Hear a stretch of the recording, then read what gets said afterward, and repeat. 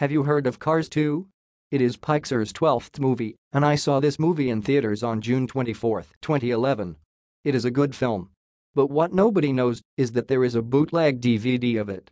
I saw it on the front of my house. The disc has the words Cars 2 Bootleg written in red marker in a DVD case with the Cars 2 logo as a picture that looks like it was printed out from Google Images. I inserted the DVD in my PlayStation 3.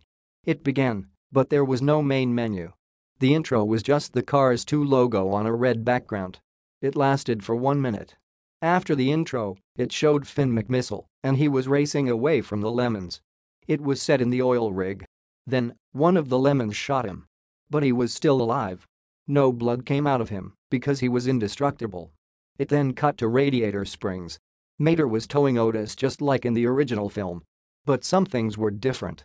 Mater looked like something out of the real world. Then it cut to static. Then it showed a Black Lightning McQueen.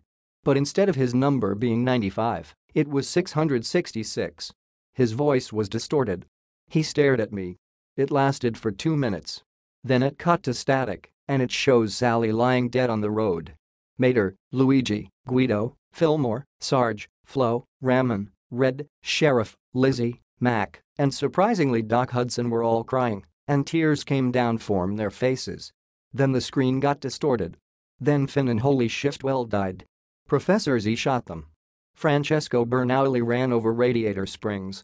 And the Thomas the Tank Engine theme song played while Thomas ran over the 666 McQueen. The DVD ended. There were no credits.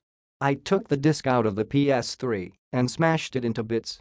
The DVD, not the PS3. I'm warning you, if you see the Cars 2 bootleg, do not watch it.